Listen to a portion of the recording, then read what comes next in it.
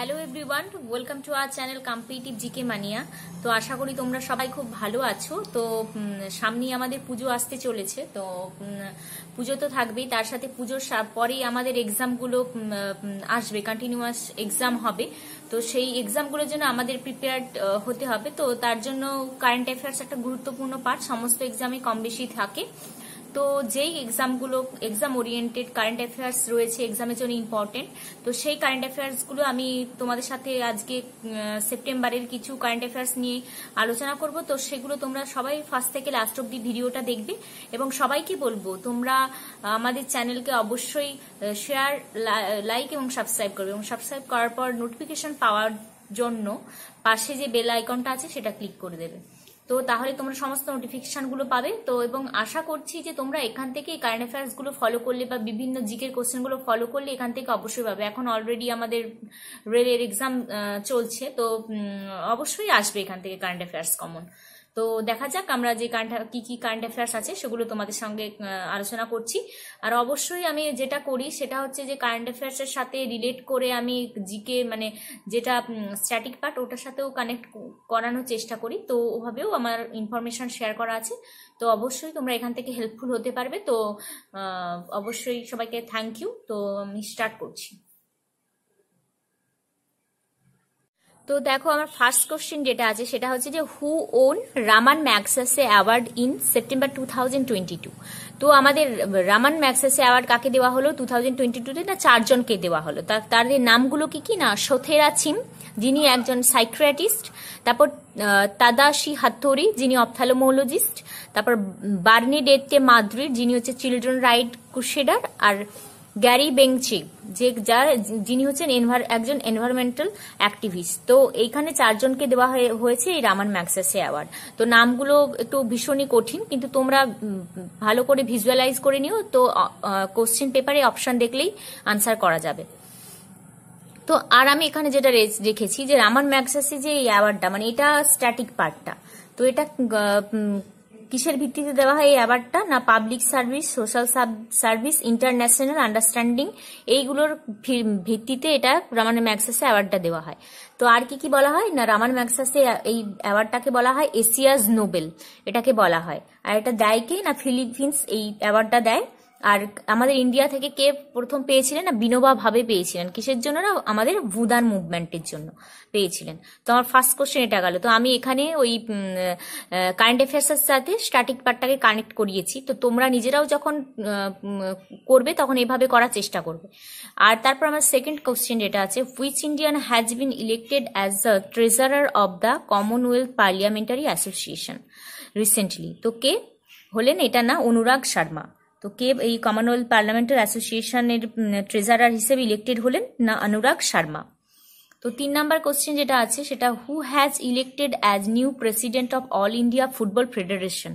তো কে হলেন আমাদের অল ইন্ডিয়া ফুটবল ফেডারেশনের নতুন প্রেসিডেন্ট? কে ইলেক্টেড হলেন না কে? কল্যাণ চৌবে, যিনি হলেন কি উনিও একজন ফুটবল খেলতেন, একজন প্লেয়ার ছিলেন। তো কোন পোস্টে, এই কোশ্চেনটাও দিতে পারে যে কোন পোস্টে উনি খেলতেন? উনি ছিলেন একজন গোলকিপার।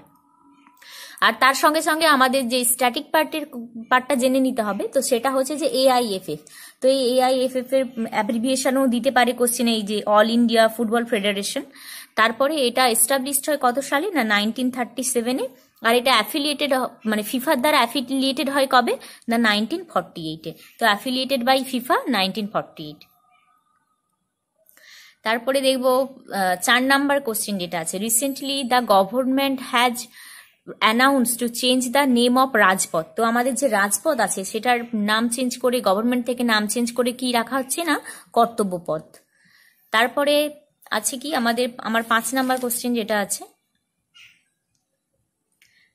সেটা কি? না, who has been given the best film award the 67th Filmfare award? তো ফিল্মফেয়ার অ্যাওয়ার্ড আমাদের রিসেন্টলি হয়েছে। তো এই যে 67th বেস্ট ফিল্ম দেওয়া হয়েছে কাকে? না, শের শাহকে বেস্ট ফিল্ম অ্যাওয়ার্ড দেওয়া হয়েছে। আর বেস্ট অ্যাক্টর কে হয়েছে? না, রণবীর সিং। না, কোন ফিল্মটার জন্য? না, ফিল্মটা হচ্ছে ওই 83। আর বেস্ট অ্যাক্ট্রেস হয়েছে কৃতি সানন। তো কোন ফিল্মটার জন্য? না, মিমির জন্য।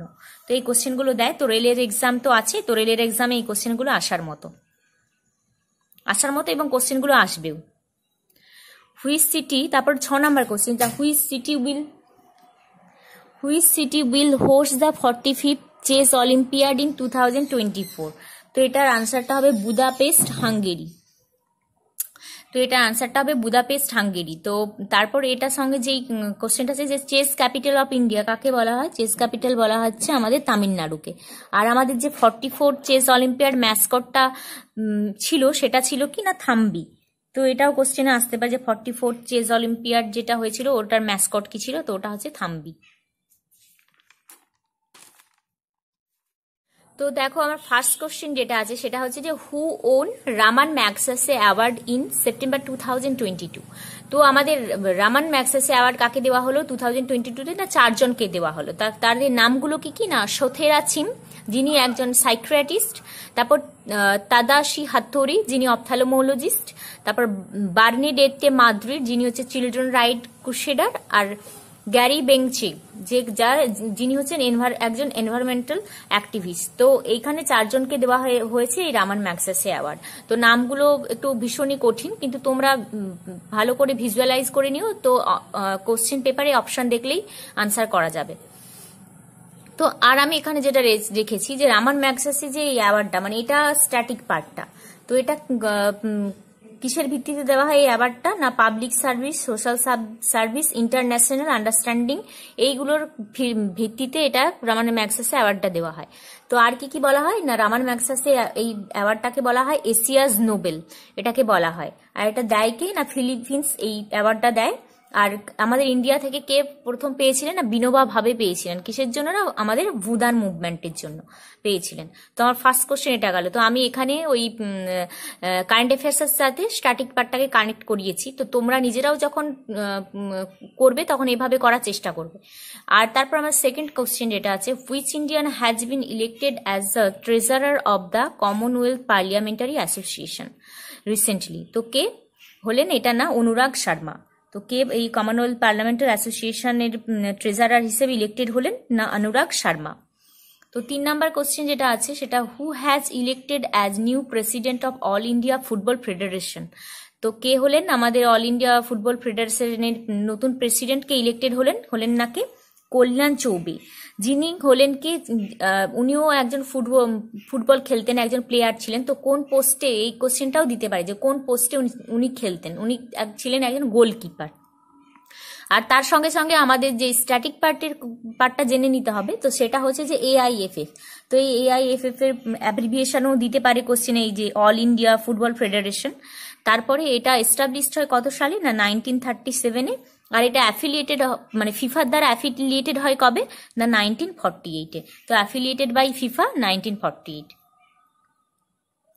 তারপরে দেখবো 4 নাম্বার কোশ্চেন যেটা আছে, recently the government has announce to change the name of রাজপথ। তো আমাদের যে রাজপথ আছে সেটার নাম চেঞ্জ করে, গভর্নমেন্ট থেকে নাম চেঞ্জ করে কি রাখা হচ্ছে না, কর্তব্যপথ। তারপরে আছে কি আমার 5 নাম্বার কোশ্চেন যেটা আছে সেটা কি না, who has been given the best film award the 67th Filmfare award. তো ফিল্মফেয়ার অ্যাওয়ার্ড আমাদের রিসেন্টলি হয়েছে। তো এই যে 67th বেস্ট ফিল্ম দেওয়া হয়েছে কাকে, না শের শাহকে বেস্ট ফিল্ম অ্যাওয়ার্ড দেওয়া হয়েছে। আর বেস্ট অ্যাক্টর কে হয়েছে না রণবীর সিং, না কোন ফিল্মটার জন্য, না ফিল্মটা হচ্ছে ওই 83। আর বেস্ট অ্যাক্ট্রেস হয়েছে কৃতি সানন, তো কোন ফিল্মটার জন্য, না মিমির জন্য। তো এই কোশ্চেনগুলো দেয়। তো রেলের এক্সাম তো আছে, তো রেলের এক্সামে এই কোশ্চেনগুলো আসার মতো এবং কোশ্চেনগুলো আসবেও। হুইচ সিটি, তারপর 6 number question, the which city will host the 45th chess olympiad in 2024। তো এটার আনসারটা হবে বুদাপেস্ট, হাঙ্গেরি। তো তারপর এটার সঙ্গে যেই কোশ্চেনটা আছে যে চেস ক্যাপিটাল অফ ইন্ডিয়া কাকে বলা হয়, চেস ক্যাপিটাল বলা হচ্ছে আমাদের তামিলনাড়ুকে। আর আমাদের যে 44 চেস অলিম্পিয়াড ম্যাসকটটা ছিল সেটা ছিল কি না থাম্বি। তো এটাও কোশ্চেনে আসতে পারে যে 44 চেস অলিম্পিয়াড যেটা হয়েছিল ওটার ম্যাসকট কি ছিল, তো ওটা হচ্ছে থাম্বি। তারপর 7 নাম্বার কোশ্চেন যেটা আছে, who is the new head of NALSA. তো কে হলেন নালসার হেড, কে হয়েছেন না জাস্টিস চন্দ্রচূড়। নালসার হেড হয়েছেন। তো এবার নালসাটা কি সেটা আমাদের জেনে নিতে হবে। নালসা হচ্ছে যে নালসার ফুল ফর্মটা, এটাও অ্যাব্রিভিয়েশনে দিয়ে দিতে পারে এক্সামে, কোনো ভরসা নেই। তো national legal service authority, national legal service authority. তো এটা কি হয়েছিল না, under legal service authority act 1987-এ এটা হয়েছিল, under legal service authority act 1987। তো এটা কি, এর কাজটা কি না, provide free legal service for weaker section. তো কি উইকার সেকশনদের মানে ফ্রি লিগাল সার্ভিসটা প্রোভাইড করার জন্য এই নালসার কাজ এটা, যে যারা উইকার সেকশন রয়েছে তাদেরকে ফ্রিতে লিগাল সার্ভিসটা প্রোভাইড করা। তারপর আমাদের 8 নাম্বার কোশ্চেন যেটা আছে যে INS Vikrant, India's first home build aircraft carrier was formally commissioned at. তো কোথায় এটা কমিশন করা হয়েছে আইএনএস বিক্রান্তকে, না এটা কোচিন সিপিআর লিমিটেডে এটাকে কমিশন করা হয়েছে। তারপর 9 নাম্বার কোশ্চেন যেটা আছে যে where did PM Narendra Modi unveil the statue of Netaji Subhash Chandra Bose. তো এটা কোথায় হবে না, ইন্ডিয়া গেট যেটা আছে নিউ দিল্লিতে। আর আমি তারপরে লিখে রেখেছি দেখো যে গেট অফ ইন্ডিয়া মুম্বাই। তো এই দুটো, এটা একটা পিএসসির খেলার জায়গা, তো পিএসসি অপশানে এই দুটো অপশান রাখবে। তো গুলিয়ে ফেললে চলবে না যে কোনটা India gate R gate of India. এবং ইভেন আমাদের স্ট্যাটিক পার্টে ওই কোশ্চেনটা দেয় যে ইন্ডিয়া গেট কোথায় অবস্থিত, সেখানে অপশানে দিবে নিউ দিল্লি, ব্যাঙ্গালোর, মুম্বাই। তো এই জায়গাগুলো গুলিয়ে যায়। তো এই জায়গাটাতে ভালোভাবে কেয়ার করবে, পিএসসি এই জায়গাগুলোতেই অপশান নিয়ে আমাদের সাথে খেলে। তো এটা পিএসসির খুব একটা পছন্দের জায়গা। তো এটা হচ্ছে কি হবে না, ইন্ডিয়া গেট এটা মনে রাখবে নিউ দিল্লিতে আছে, আর গেট অফ ইন্ডিয়া যেটা সেটা রয়েছে মুম্বাইতে। এই জায়গাটা খুব ভালো করে কেয়ার করবে। তারপর যে 10 নাম্বার কোশ্চেন যেটা আছে, 10 নাম্বার কোশ্চেন যেটা আছে সেটা হচ্ছে the new naval এনসাইন features the national emblem inside which shape. তো এটা হুইচ শেপ না, এটা হচ্ছে ব্লু অক্টাগন। তো এটার শেপটা হয়ে যাবে ব্লু অক্টাগন। তারপর 11টা যেটা আছে lease ট্রাস become the PM of which country. তো এটা হচ্ছে যে কি, এটা আনসারটা হবে ব্রিটেন অর্থাৎ ইউকে। তো এটা উনি কে কোথা থেকে বিলং করেন না, কনজারভেটিভ পার্টি। আর কাকে রিপ্লেস করে উনি পিএম পদে পিএম হয়েছেন না, বরিস জনসনকে রিপ্লেস করে উনি লিজ ট্রাস ব্রিটেনের প্রধানমন্ত্রী হয়েছেন। তারপরে 12 কোশ্চেনটা what is Parag in discussion. তো পারাকটা কি, পারাকটা হচ্ছে রেগুলেটর ফর স্টুডেন্ট অ্যাসেসমেন্ট। তো পারাকটা হচ্ছে রেগুলেটর ফর স্টুডেন্ট অ্যাসেসমেন্ট। তারপর কোশ্চেন নাম্বার 13 আছে কি which state will be awarded the international travel award for best destination for culture 2023। তো আমাদের আনসারটা হয়ে যাবে ওয়েস্ট বেঙ্গল। তো ওয়েস্ট বেঙ্গল কি অ্যাওয়ার্ডটা কোথা থেকে দেওয়া হবে ওয়েস্ট বেঙ্গলকে, না বার্লিন থেকে, জার্মানি থেকে। তো মমতা বন্দ্যোপাধ্যায়কেও আমরা বলতে শুনেছি এই কথাটা। তো এটার আনসারটা হবে West Bengal.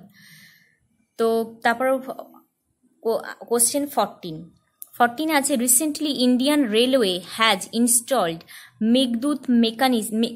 Meghaduta machines to make water from air at the railway station of which state. তো এটা হচ্ছে কোথায় হবে না, মহারাষ্ট্র। আবার এটাও আনসার দিতে পারে, আবার বলতে পারে যে মানে মেশিনটার নামও জিজ্ঞেস করতে পারে। তো কোন মেশিন ইনস্টল করা হয়েছে না, মেঘদূত। এটার নামটা দুটো ঠিক করে খেয়াল করবে।